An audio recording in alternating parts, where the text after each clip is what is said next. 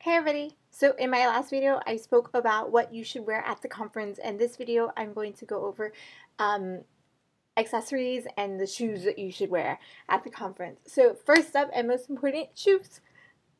So at this conference, remember it is at a convention center. It is a very big conference. Flats are your best friends. Take them. This is a pair of 9 West flats. I stand by 9 West. They make amazing shoes. They're not very cheap, but they're not very expensive, but they're just good shoes in general. But any pair of flats that you have will do. You will thank yourself for this. And if you don't take them, you will kick yourself at the same time and then find the nearest Payless and buy some shoes there. But you know what? For $13.99, they actually have some shoes. So there you go. Heels. I am a heel wearer. This is a pair of heels that I'm going to be taking. These are what I consider my walking heels. And I say that because I can walk pretty far, I guess, and comfortably in these heels, and I can stand up for large amounts of time in them. So here we go. If you are a heel wearer, go ahead, take your heels, but please, take a good number of inches. You don't want to take your super high tower heels. Really, we don't want anybody falling over, breaking their ankle in the name of fashion. Or if that's worth it to you, then go ahead. So there we go. But definitely take your heels. Take it from a veteran. Don't forget them.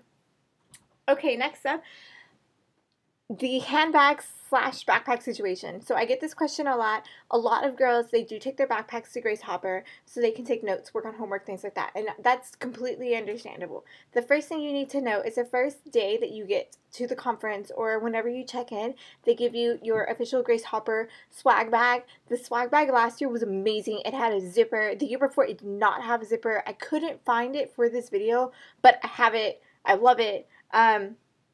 So here's an example of what a swag bag could look like. This is from Cisco. I actually got this at the conference. So you're going to be getting a bag like this, and it's the official Grace Hopper bag, not the Cisco bag, and it's full of a whole bunch of goodies, and that's where the problem lies, to be honest, is that you're going to have all of these goodies. You're going to be given an opportunity to be given other bags throughout the conference from other vendors. So you might have more than one bag. And you will get bogged down very, very, very quickly.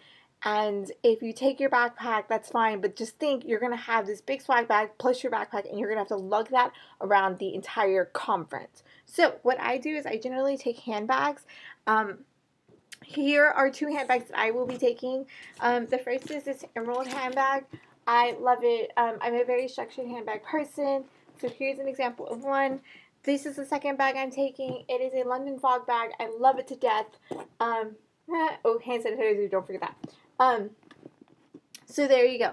And they look very small, and that's because they are, because you need to be a minimalist at this conference. Because you will, at least for the first day or 2, you're going to have a lot of stuff to carry around.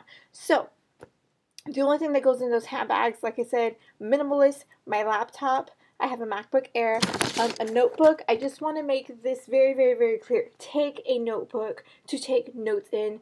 These panelists, they will give you amazing advice over anything that you want to know. I've just learned so much, and I've incorporated them into my daily life, and really, what they have is just great. These panelists are chosen for a reason. So take something, take notes in, or take notes on your laptop.